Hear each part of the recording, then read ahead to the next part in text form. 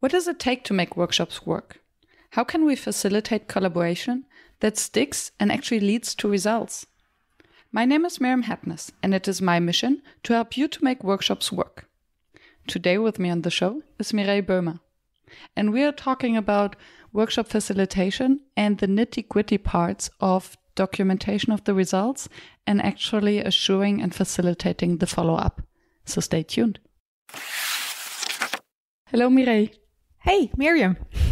Happy to have you here today on the couch in Amsterdam to talk about workshop facilitation and mainly about how to follow up. Yeah, what's going next after your session? Yeah, the nitty-gritty part, the most difficult part, I guess. Mm-hmm. So before we get there, maybe you can just introduce yourself and tell us, when did you start calling yourself a facilitator?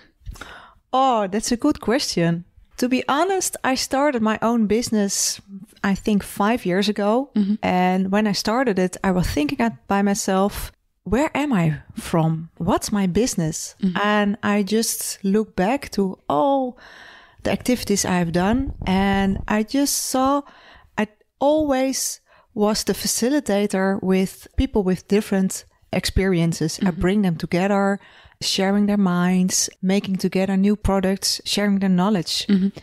But I didn't call myself a facilitator. I was always the project leader or the coordinator or the process manager or the team leader. And I thought, no, I don't want to have the name team leader with my own business. Mm-hmm. So I came up with the word facilitator. And even it's in the Netherlands that a facilitator is just a little bit a starting job. Mm. When you compare it to America or something else, there it's much more a bigger word, and then everybody knows what a facilitator is and what he or she is doing.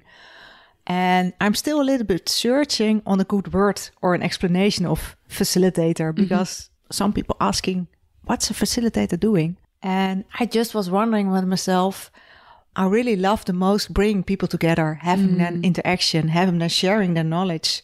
And that's the work a facilitator does. To make this collaboration easy. Yeah. So according to you, what's the difference between a facilitator and a coach? That's a good question. One thing what's in common, because a coach and a facilitator believes that people have their knowledge in themselves. Mm-hmm. And a coach and a facilitator is bringing it out and sharing it. And I think a coach is more specific for a person, and a facilitator is more for bringing team members together. And maybe a coach is also more reflecting on what you as a person are doing and thinking. And a facilitator feels for me also sharing your knowledge, with transferring knowledge from one people to another, one person to another. While you were speaking, I also had the impression that the facilitator is maybe more in charge of a process, whereas a coach is more in charge of this personal development part. Yeah, but you have also, of course, business coaches or coaches for specific subjects. True. But I think a coach is more reflecting on the personal part, and a facilitator is more the sharing, the transferring of the knowledge between two people. Yeah. And you have a background in engineering. Yeah. It's fascinating. I love the brains of engineers. I have to admit it. So in my next life, I definitely become an engineer or programmer. You would love to. So what have you learned? Or how do you think does your background in engineering, your engineer's brain, impact the way you facilitate collaboration? Yeah, it's a funny question, because one of my coaches asked me, I think a year ago or 2 years ago, what does your client doesn't know of you? And that's exactly my technical background. Oh, really? She was spot on with her question. And that keeps me also thinking, what have I learned in my technical background, which I used a lot? And that is my analytical thinking, my structure, my structured subjects, just knowing what is important and what is less important, but also combining, analyzing what's happening, just seeing the results, combining that with something what already happened, and making a new thing from all the knowledge which is laying on the table or is shared between team members. So it's the analytical thinking, the structural thinking, and also being very practical. I'm a civil engineering, so that's a word about roads and bridges, and that's very practical. Because a road is laying over there and it has to be built and it has to be calculated. So it's very practical. You see what you get. You're making a road from A to B. And that's exactly what you do in a workshop, right? You build bridges between people and you build roads between ideas. Yes, that's totally right. Yeah. Somebody also called me a bridging builder or builder bridging. Yeah. Nice. So if you had to summarize everything that you do and that you stand for under one hashtag, what would you be? My hashtag for doing my work is #attention. Can I make two hashtags? Sure. And also the hashtag bring power to your meeting. And #attention is what I try to express in my facilitation is having attention for people. It's not about the exercises you give people or ask people to do.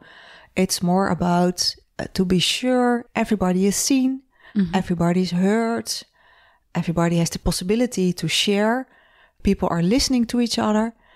That's the most important part of facilitation, giving people attention and be sure that everybody is seen. And the hashtag bring power to your meeting is more about power. It's not about saying you have to do this or saying you have to do that. My power is more like energy. So how do you keep people energized and having interacted with each other so that you be sure that people feel energized and want to interact together and want to have fun together. So how would you do that? What's your favorite exercise to get power to the meeting? Always when I start a meeting, when I facilitate a meeting, the room is totally empty. All tables, all chairs are gone or are standing not in the middle. The room is mostly empty. Most of the time, I started with a matrix on the ground. I just make a cross. And I just ask people, do you like this meeting? Then you stand over there. When you don't like this meeting, then you're standing over there, the other side of the first line. And the other line is, my head is full of thoughts, what I still have to do. Or I'm totally open mind. I have a totally open mind. So you have 4 corners where people can stand. And then you can see a little bit how people are thinking, how they're feeling. It's a combination of an check-in and an exercise in the room. And you see very soon how people feel, how they are thinking, what's in their mind, if they're open, if their mind is somewhere else, if they feel creative or not.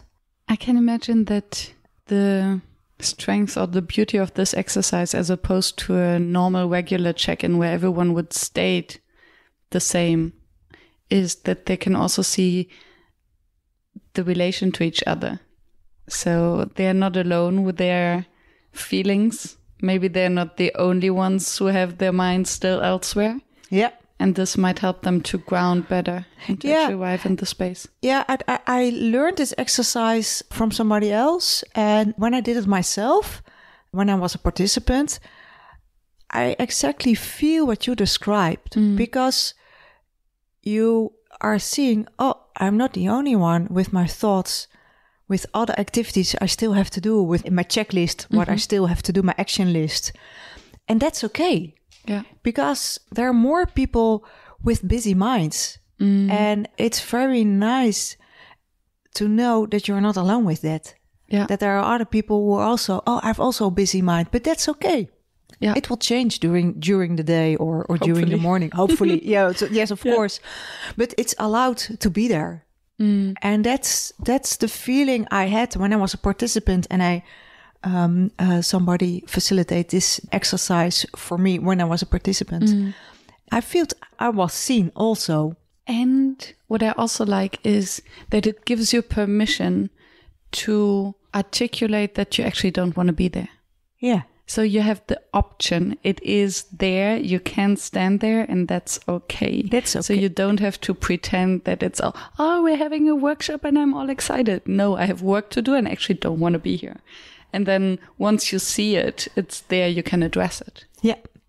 So how would you go about the situation where maybe a few too many people stand in the quadrant that they actually don't want to be there and have a busy mind? Yeah, that's always a difficult part, because that's also one of the questions I get the most. How do I deal with difficult situation, like a situation as you described? And I think two things. One is to allow and to have giving people permission that it is okay. And also to say to those people, those participants, if you need some time for yourself, please take it. If you need time to make a call or to write an email about an hour or during the break, it's okay. Do it. Because then it's hopefully your mind is cleared and then you can be in the room with your full attention. Yeah. So when you know that people have busy minds as a facilitator, then you can make space for it. Yeah. And you can ask people what they need with fully intention over there. I do see a trade-off there that, and maybe I got you wrong, if I allow the participants to then leave the meeting for an hour or so to do their work and then they come back later, how do you then get to integrate them and to get them on speed without disturbing the other participants? Yeah, it's the same when people are coming too late in your session. That also could happen. Do you allow that? Yeah, I allowed it, and I always try to make time to have a little chat together with that late coming participant. Just to say, we have done this, we've done that. This is the result of the first action. This is the result of the second activity. So we are now over here. So please come in. You're welcome. Just listen to what everybody has to say and then step in the process. And it's also about #giving attention. When you give attention to somebody who's come late, then he or she feels that she's also welcome. And then you have also the respect of the participant that she's just coming in very quiet and not just, I'm not don't agree with what's happening now, but she knows or he knows what's going on, where the process is, and then just can smooth flowing with the whole process. Interesting. Because I just had an interview with Pam Hamilton, and she's on the other side and says that she wouldn't allow anyone to come in late. Yeah. Or to just come into, she calls them floaters, to just observe, because she's very clear that this might disturb the process of the other group. So I'm glad to have. Yeah, and I had it once with the training, and I knew it on forehand before that somebody was coming in and 1 hour late. And I also discussed it on forehand with the participants. There will be somebody who's coming at 10 o'clock. We started at 9. And I also explained what I will do with the new participants. So it's when you just incorporate it in the process. Yeah. And when you know that somebody is coming late, then you have space also for that. And the participants just know, okay, somebody is stepping in. We are not surprised about it. We know it. So that's okay. Yeah. Then it's different. And you can manage the expectations and prepare everyone. Yeah. And then it was, for this example, it was totally okay. Because everybody, okay, we know, we knew there's somebody coming in on 10 o'clock. Yeah. So that's perfect. When you train facilitators, and you do a lot of trainings recently, what are the key skills that you would emphasize to become a professional facilitator? Preparation. Yeah. And another subject, you as a facilitator. To start with the second one, so many people ask me, do you know an exercise for an energizer or having consensus or something else. And there are a lot of exercises. You can search for books or on the internet, and you found so many exercises. But I really believe it's also all about you as a facilitator. And when two different facilitators just use the same exercise, the session will be totally different. Yes.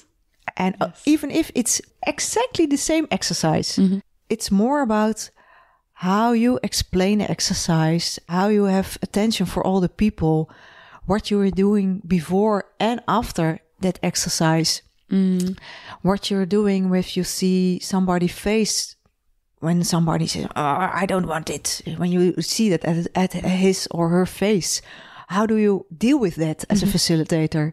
And it's all about how are the team members or the participants listening to each other? And do you make space for listening? A lot of people listen to each other with the aim to say something. And that's not listening. That's just, I want to say something, but I don't listen what you are saying because I want to say, I want to tell my own opinion. And that's totally different. And as a facilitator, you have to be aware of such a process. So that's more important than exercises, than activities, you as a facilitator. Yeah. And then I hear a lot of also maturity and self-confidence in what you say, because to make participants aware that they're actually not listening, but only waiting to contribute and to say something themselves, you need a lot of self-confidence, authority. Yeah. Once I did an exercise and I make pairs and I just say to one participant, you just tell a story where you're very proud on it. And to the other participant, I said, first you are listening with your mind. Oh, that's beautiful. That's fantastic. What the other is telling. The second part you are listening with, oh, that's stupid. That's so stupid what she's telling. That will not work. And the third part you are listening with totally an open mind. Just open mind. Like a journalist. Yeah, And then after the exercise, we just talk about what's the difference between the three parts. Yes. And the story of the other one is totally the same. Yeah. But you are still with your mind, another mind or another thought in your head when you just, I will say, listening with other ears. Yeah. The story you are listening to will be totally different. You hear different things. You hear different things, yeah. And being aware of that process, which all in your mind, that gives a lot of insight. It's a very, I can imagine that it's an eye-opening exercise because it happens even in everyday life. If we are biased in our mind because our mindset is just defensive, if we don't want to hear something, we won't hear. That's why very often we are not open for feedback, or we cannot actually communicate if emotionally we're not connected to each other, because we won't hear the arguments. We're just disturbed by our emotions. Yeah. And being aware of that really helps. Yeah. Just being aware, then you can change your mindset.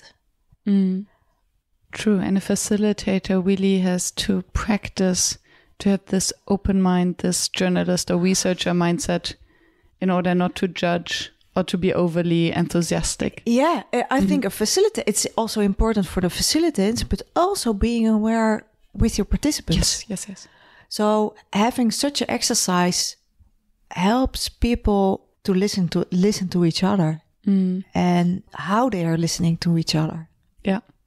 Can change the entire dynamics of a team. Yeah. I imagine. Totally true. Beautiful. Thank you for sharing. We decided on the topic of how to follow up. Yeah. I'm very curious. And maybe to start diving into this direction, maybe you can share how you document your workshop results, because I guess that the default or the minimum would be just to have a picture protocol. So you take pictures of the piles of Post-its and you send them to your client. What else? Or what other? Yeah. One of my first session, I walked out of the room with a lot of flip overs on my arm. So I will work it out. And I never do it again. Only when I think we all started like this. Yeah. We all started. Oh. The confidence. Yes. Yeah. When you capture all the results, it's be aware of what is, it sounds strange, what is said with no words. And I always try to capture the words who are not said, which people are thinking, but which are not written down, and that are mostly of the time are little quotes or just sentences people say when they explain their post-its or the results or something else. So capturing the quotes. I also have a paper, I also have a flashcard in my hands when I wrote down the little quotes, which people are saying. There's so much value in that.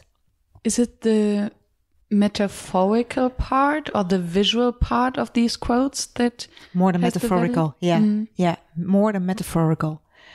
And would you feed this back to the group in this moment? So would you emphasize this quote to make sure that you really understand what they mean? Yeah, sometimes I do when the time is right and it feels right. Then I give it back, and I just sometimes I also say, "Oh, do you remember?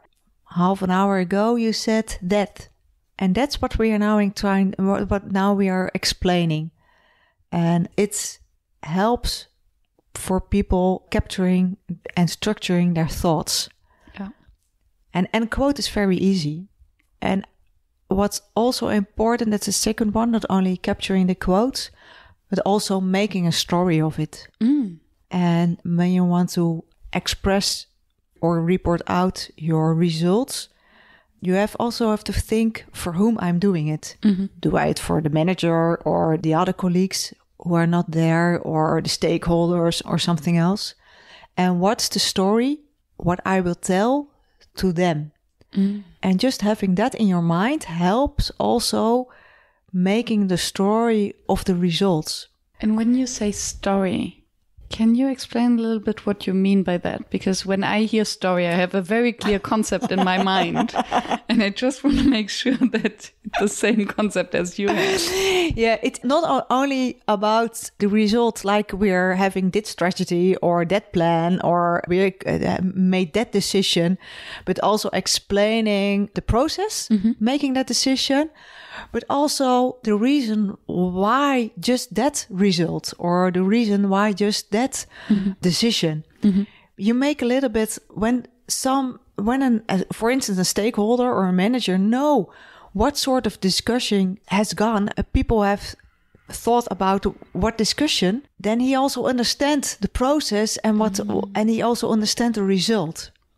So it's basically you would introduce the stakeholders or the different opinions, then explain what was the initial problem, then maybe the conflict of the story, the climax, the resolution. Yeah. And just also after the insight of what are the different opinions of it, and how do we come to a consensus, or how do we come together to a decision? And it's quite different when you say only that's the result, that's the decision, that's the plan, but knowing what other possibilities were, but they're not chosen, knowing that part helps to understand why we have chosen for that decision. Absolutely. And prevents going back. Yes. And rediscussing, opening the box again. Totally right. Totally right. Yeah. Do you have a template for these kind of result stories? Yeah. It depends on the purpose. Yesterday I had a session with a team, and they had to report out their results to their manager. And I make a template. It's a famous one of a cover story. So they designed together a cover story of an article. What will be there about 3 years. So they have to make a headline, a tweet, an interview, a picture, a drawing. So it's a sort of summarize of their result, and that they use it to present for the manager. So they're creating their own documentation of the workshop results. That's more effective than walking home with a pile of flip overs.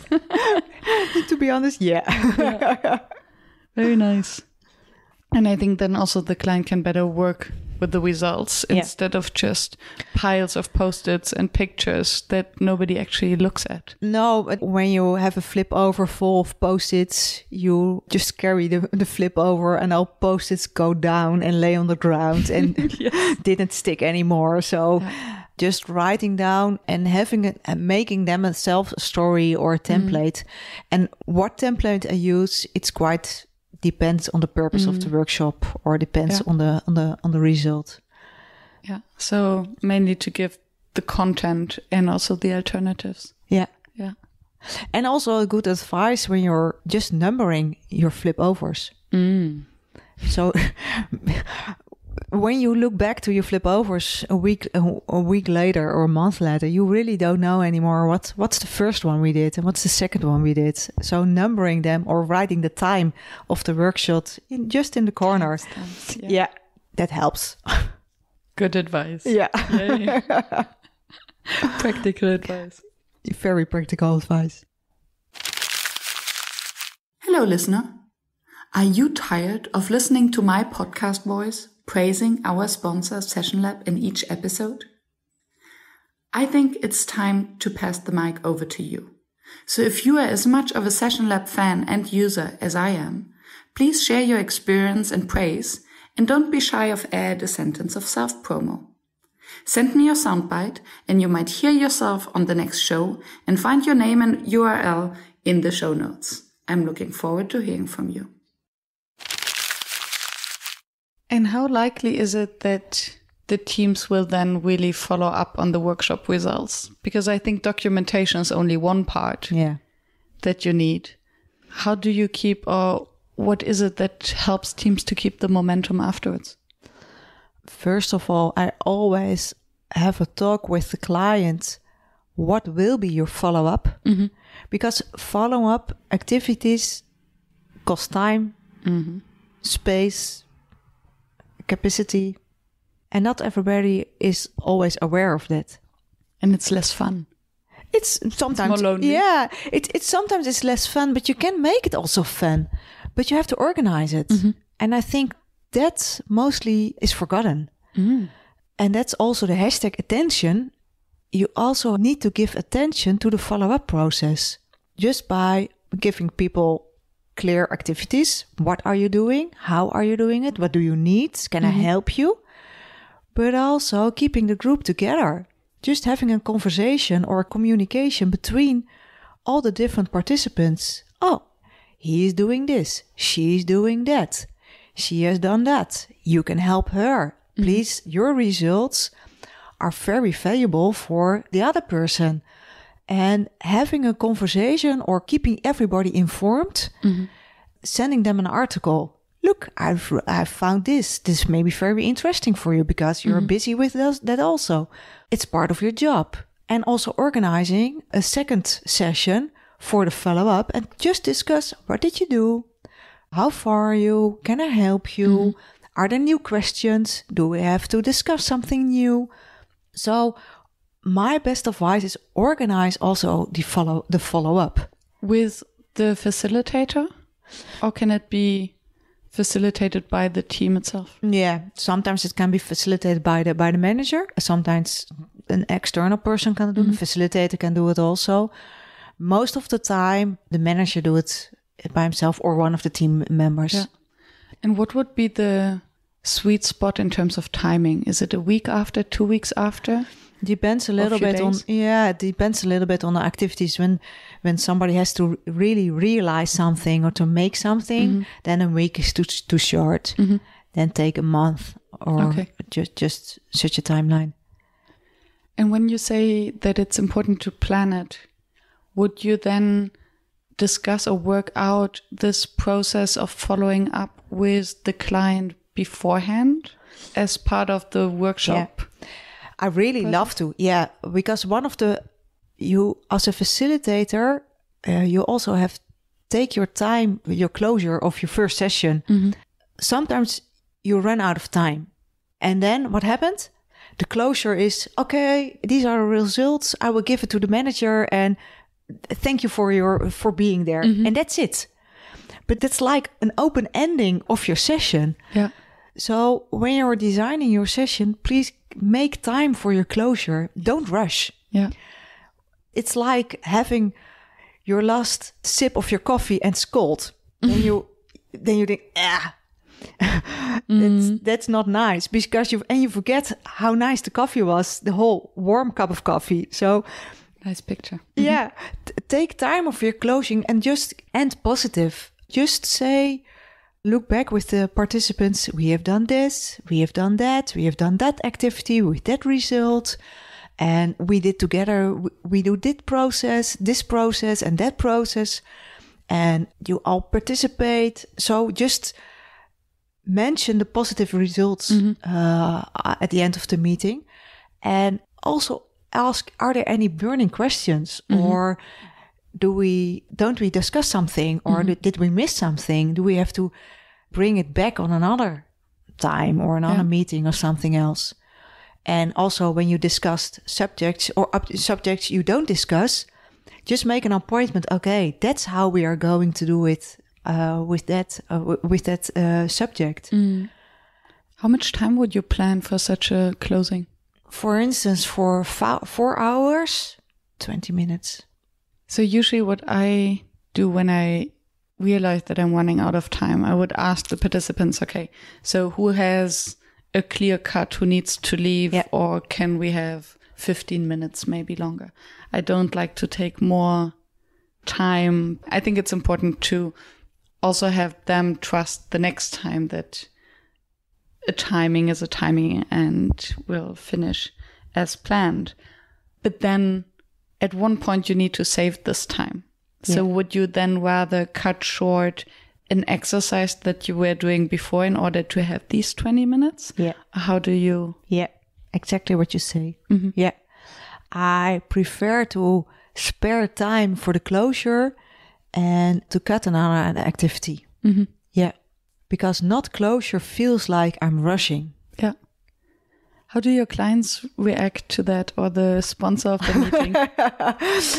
I also mention it.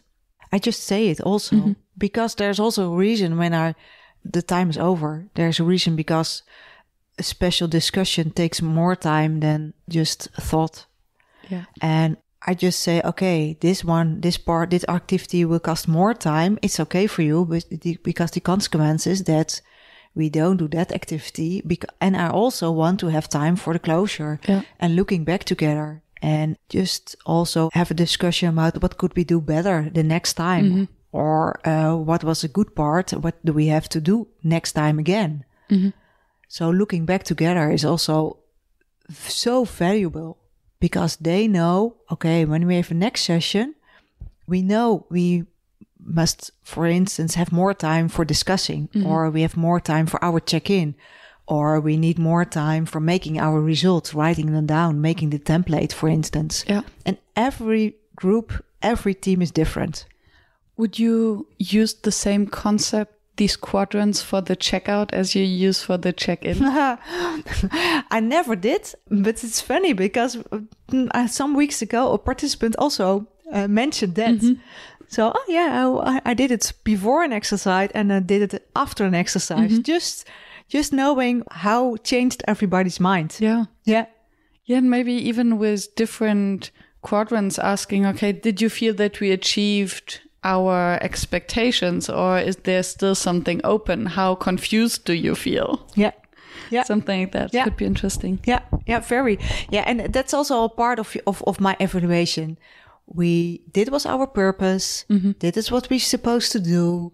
Did we reach that purpose, that goal? Did we do something else? Yeah. Sometimes happens. Was it worthful? Do we need to plan another meeting for the purpose, the original purpose? So just having a talk about that. It's about your evaluation, also for yourself. Yes. For me as a facilitator, can I do something else next time? And if so, what? Yeah. Do I have to prepare on another way, or do I have to have another intake with the client or other sort of intake with the participants. Yeah. What do you think are the boxes that you need to check at the end of a workshop to make sure that the follow-up is secured and becomes easy? I think that the results have to be clear for all participants and also the appointments you make. When there are follow-up actions, also discuss how the action looks like when it's done. Because when I say to you, for instance, I will make a new plan about something. And my ideas of a plan, it will be a plan with activities and a planning and maybe the timeline and budget. And another participant has an idea. It's a plan. It's just a sketch of a product. And another one is thinking, we just do a benchmarking of the plan of the product. Yeah. So discuss how will it look like when it's finished, when it's done. Yeah. And also just discuss the timelines when it will be done and who's responsible. And that doesn't mean that person who's responsible needs to do all the work, but who's responsible, who's the leader of the activities, and who's involved. That simple part needs to be clear. It's so many times participants walked out the meeting and just, we just made a strategy. Point. And then I have a talk afterwards with the manager and I said, how do you giving a follow-up? Oh, yeah. Yeah, I don't know. How should I do it? And I think, that's a missing part in the session. Because when you just make an appointment with the participants, that's the way how we follow up. And that's how you will be involved. And that's what we are doing the next week or the next month. Then they're more engaged with the subject.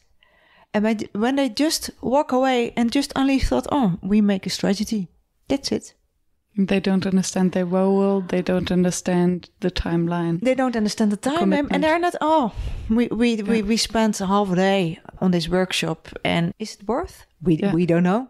Especially if it's then so difficult to really monitor the progress also of the because also monitoring takes time. And not doing it, then will you lose all the momentum.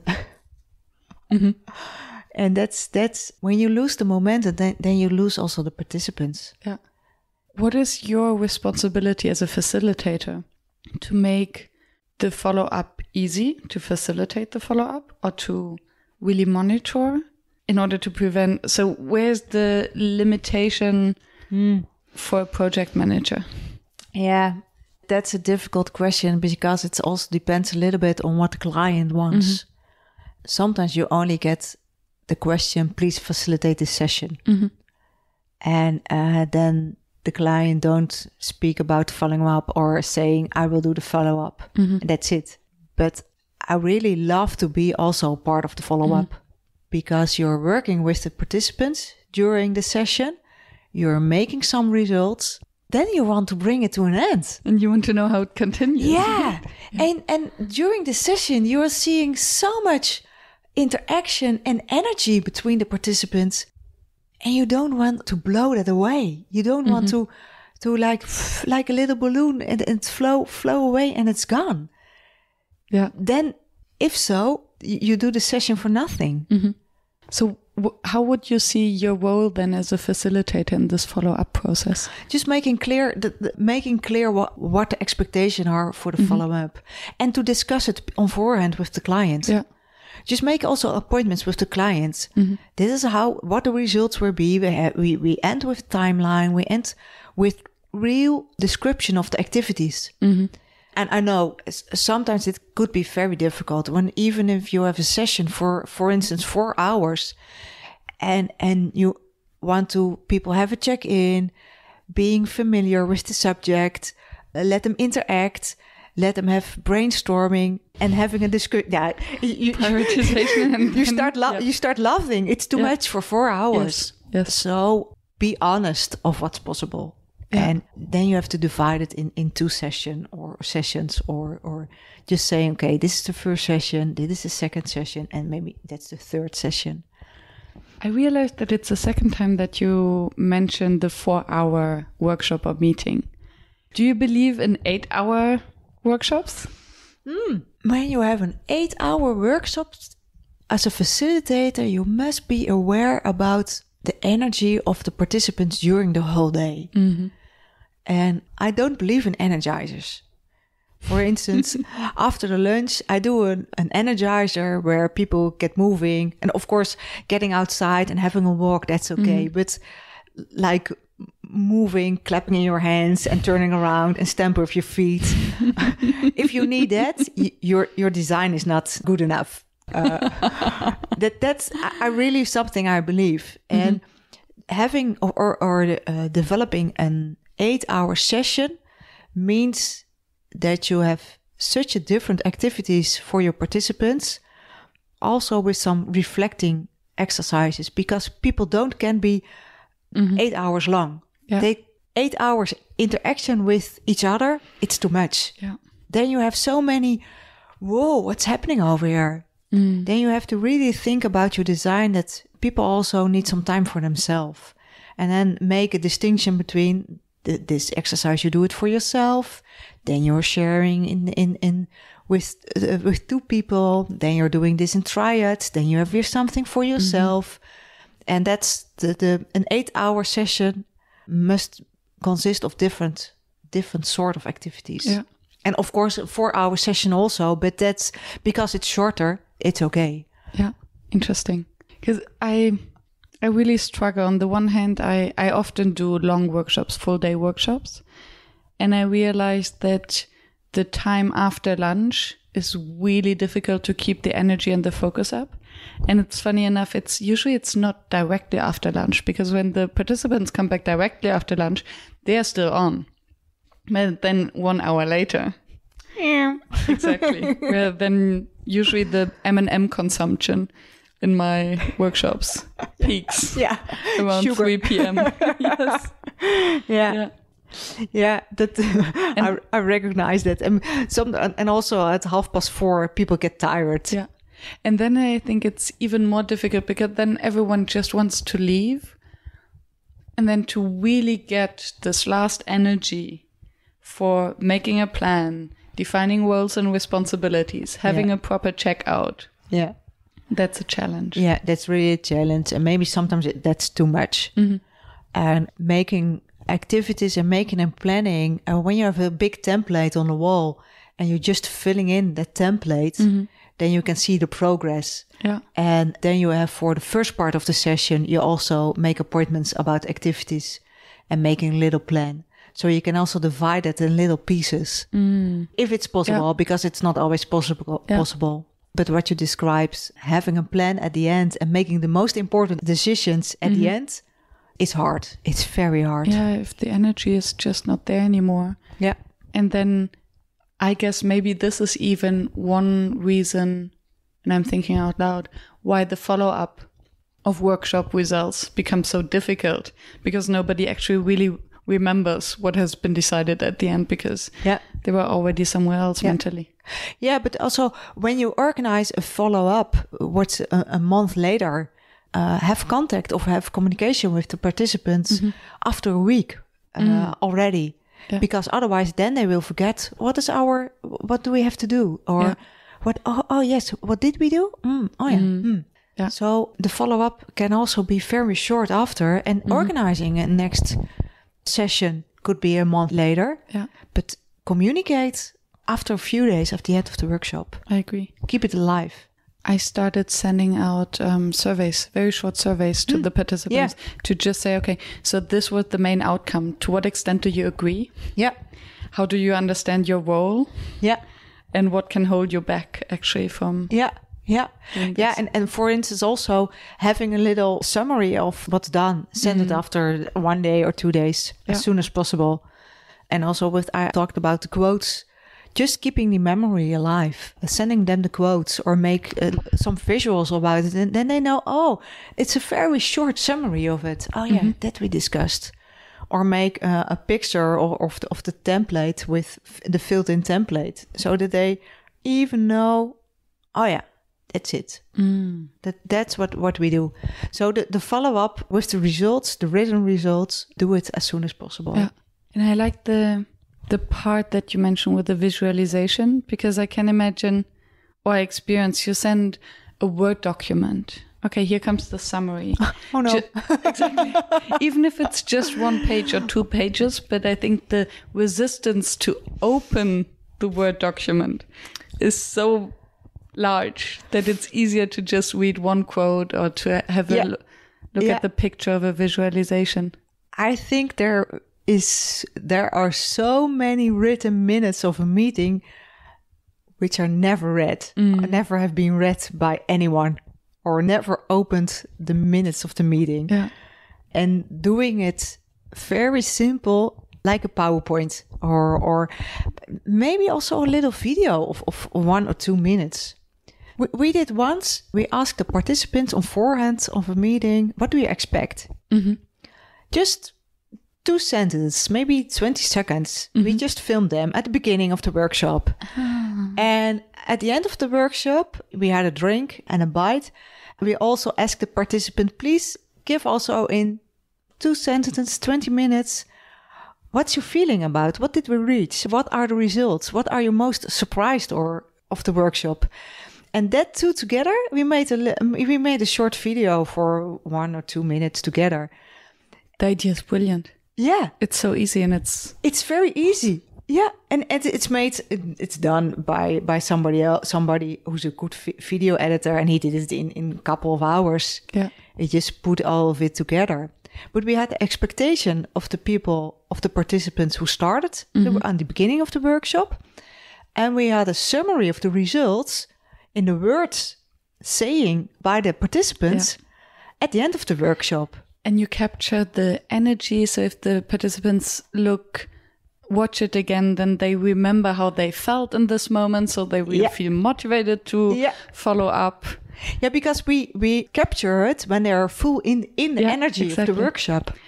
And then it's also a little bit of peer pressure, because they are stating what they believe has been reached and should be done afterwards. So everyone can watch it and just remind them, didn't you say that you would do a plan? Yeah, it was wonderful. So think about the way you capture the results. A quote, a visual, a video, pictures.